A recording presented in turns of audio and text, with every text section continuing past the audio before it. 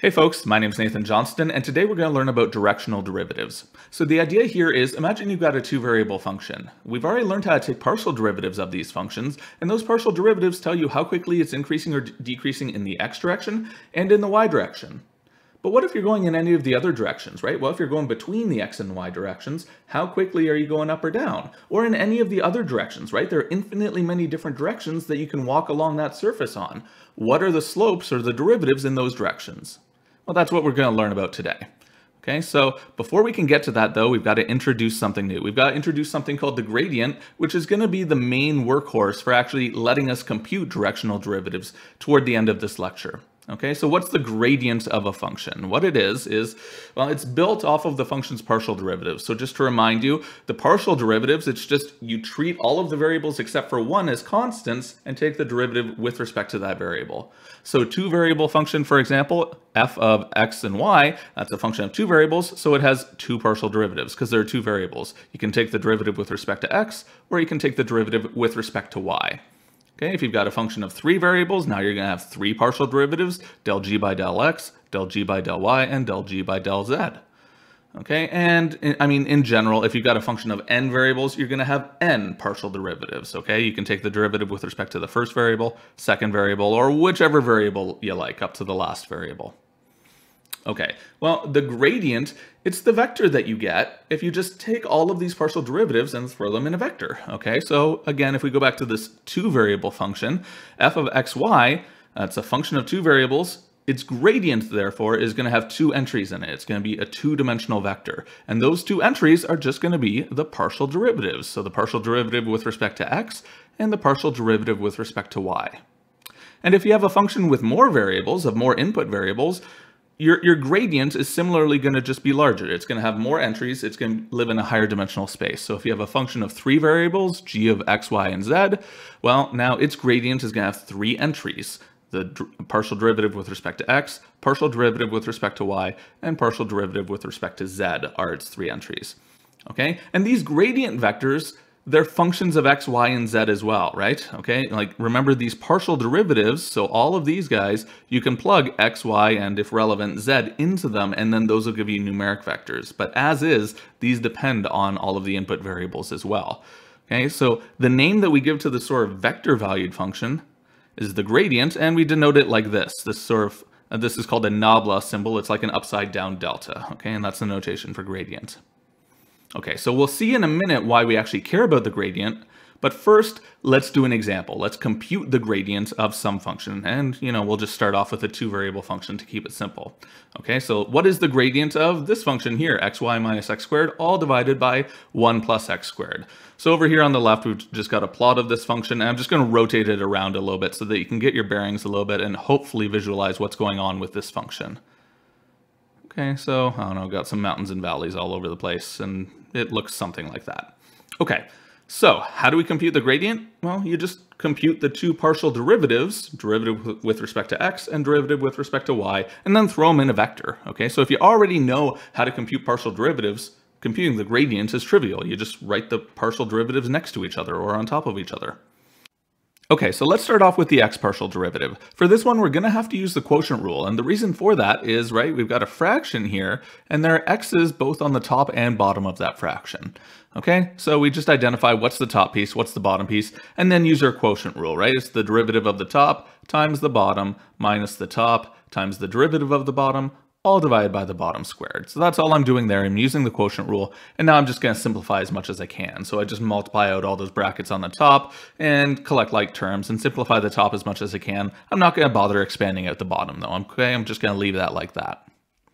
Okay, so that's my x partial derivative. Now for my y partial derivative, fortunately this works out a lot easier. At first you might think that you have to use the quotient rule, and you can use the quotient rule if you like, nothing will go wrong, but you don't have to, it's overkill. And the reason for this is there's no y's in the denominator, right? The only y's are on the top. So this 1 plus x squared in the denominator, that's a constant, okay? So think of this instead as you've got one fraction, xy over this, minus another fraction, x squared over that, and that second fraction is a constant, and the x over 1 plus x squared, that's also a constant. When you take the derivative of this term goes away, and you're just left with this, because that whole thing's a constant. It's just a constant times y.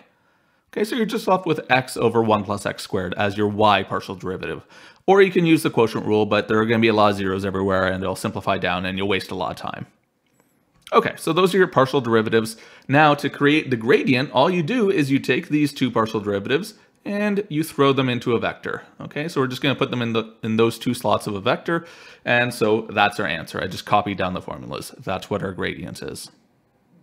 Okay, great. Now that we know how to compute the gradient, what can we do with it? Well, we can compute directional derivatives. This is the whole point of the gradient. Okay, so yeah, just to remind you, partial derivatives, they tell us the slope in the x and y directions. Okay, so it's something like this. Okay, so there I've drawn on sort of the x direction, and it's sort of pointing down a little bit, because if you do compute the x partial derivative at this point, you know, this point 1, 1, you're going to find that the x partial derivative is slightly negative. So you're going to get the slope is, you know, the arrow there, it's pointing down a little bit. If you walk in this direction, in the x direction from 1, 1, you're going to go down a bit. Whereas if you compute the y partial, then you're going to find at the same spot, you're walking up a little bit. So this time you're going to get an arrow going up that way a little bit. So your x partial is a little negative, your y partial is a little positive. You got different slopes in the different directions. Okay, but what about all the other directions? Okay, what if we want to know the slope or the derivative in some other direction? There are lots of different ways that I could walk. I could walk straight, back towards the origin from 1, 1. Okay, or I could walk sort of steeper up the hill, right? Here, I'm going sort of along with the hill. Here, I'm going up the hill. Okay, I'm trying to find its peak. Okay, what about those directions? What are the slopes in those directions or in any other direction? Well, the answer is provided by something called the directional derivative. So we say that the derivative of f in the direction of some unit vector. Okay, so that's all that this u is here. It's some unit vector, and that's a unit vector that specifies the direction that you want to walk in. Okay, that's the direction that you're computing the slope in. Okay, and what it is, the derivative in that direction, so first off, left side is notation here. Okay, so we just say del f by del u, that means the derivative in the u direction, just like del f by del x means derivative in the x direction, and del f by del y means derivative in the y direction. Okay, del f by del u means derivative in the u direction. Okay, and then the right-hand side tells us how to compute it.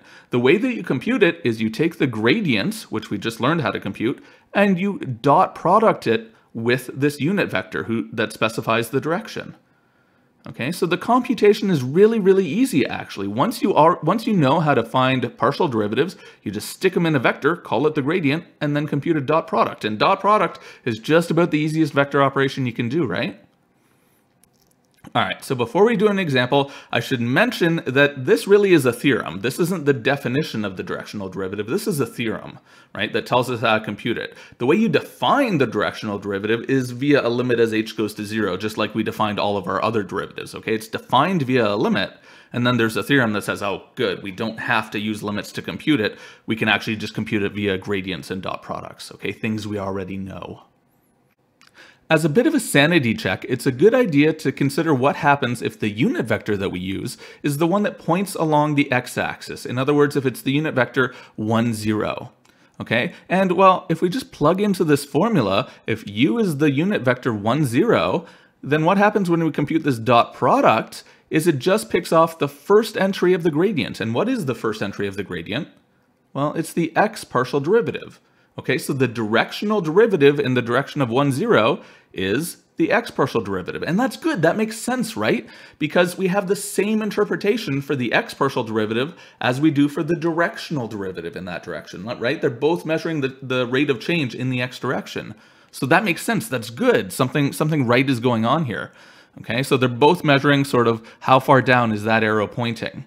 Okay, and similarly, to capture the y partial derivative, you've just got to take the unit vector 0, 1, right? The unit vector pointing in the y direction now. Because again, in this dot product, all that'll do is now it's going to pick off the second entry of the gradient and forget entirely about the first entry. In other words, it's going to pick off the y partial derivative. It's going to measure the slope in the y direction.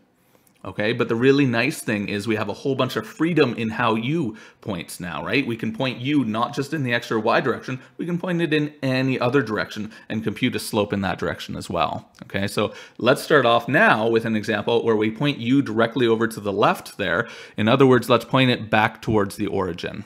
Okay, so here, same function that we've already been working with, xy minus x squared over 1 plus x squared, and we're going to be looking again at this same point here. We're going to be looking at the point 1, 1, and now the direction that we have in mind, though, is going to be this one. It's going to be, I'm going to be pointing left 1 unit in the x direction, left 1 unit in the y direction, or I guess down 1 unit in the y direction, I don't know, backwards 1 unit in the y direction. But then I've got to be a little bit careful. U always has to be a unit vector, okay? It has to have length 1, in other words. Okay, so that's what the 1 over root 2 is doing here. Okay, it's just this vector minus 1 divided by its length, divided by root 2, or length or magnitude. Okay, so with all of those pieces in place, now we can compute the slope in this direction.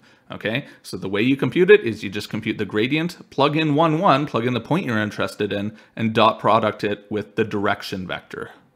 Okay, so let's start off. We've computed the gradient, but we haven't plugged 1, 1 into it yet. Okay, so let's plug 1, 1 into it. So I'm just going to take these formulas here and plug in x equals 1 and y equals 1. And when I do that, what I get is the first entry is going to be minus a half. The second entry is going to be 1/2. Okay, so that's my gradient at 1, 1. And now I just take its dot product with this unit vector here. Okay, so the only weird thing that I've done here is, I mean, this 1 over root 2 used to be in front of the u piece. I've just pulled it out in front of the whole thing. You can pull scalars out in front of dot products. There's no problem there. Okay, and now you just compute that dot product. Still, the 1 over root 2 is out in front of it. And then you just get minus 1/2 with this minus 1 gives me plus 1/2. And plus 1/2 with this minus 1 gives me minus 1/2. And you add those guys up. And you just get 0 as your directional derivative in that direction. Okay, in other words, if you look directly that way, if you look back towards the origin, you're not going up or down. It's just flat, which, I mean, it kind of looks like what our picture's indicating here, right? The slope in that direction is 0. It's flat in that direction. Okay, let's do another example. All I've changed here now is now u is pointing in the direction, x direction minus 1, y direction plus 1, okay? So I've sort of rotated around 90 degrees. It used to be minus 1, now it's minus 1 plus 1. Okay, but at the same point and the same function. Okay, well, this is kind of a trick question because remember what I said, u always has to be a unit vector. It always has to have length 1. Okay, so before I can solve this problem, I've got to rescale u so that's a unit vector. So what I'm going to do is I'm just going to stick a 1 over root 2 in front of it. Okay, so now it's a unit vector. So now I can actually do my computation. Okay, and yeah, I mean, the direction that I'm pointing, it's sort of up this way now in between the x and y directions, sort of off to the side.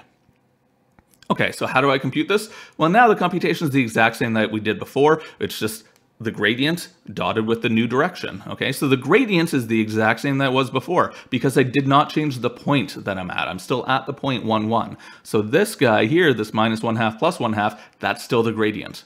The only thing that changed is now my u vector is different. So this piece is different. Okay, and you compute the dot product. This time, I mean, still 1 over root 2 out in front of everything. This time, minus 1/2 dotted with 1, that's plus 1/2.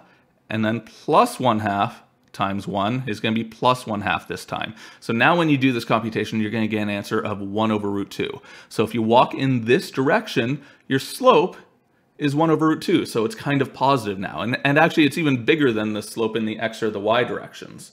Okay, so if you walk in the y direction, you're walking up a little bit. If you walk in this new direction, though, you're walking up more. You're walking up more steeply. You're going a bit more quickly to the top of this hill that we see here. Okay, so that's it for directional derivatives and the gradient. What we're going to do next class is we're going to see that we can use these tools to answer the question of, well, if I'm at a particular point, what is the steepest direction that I can walk in? In other words, how can I get to the top of the nearest hill as quickly as possible, or the bottom of the nearest valley? All right, so I'll see you next class for that.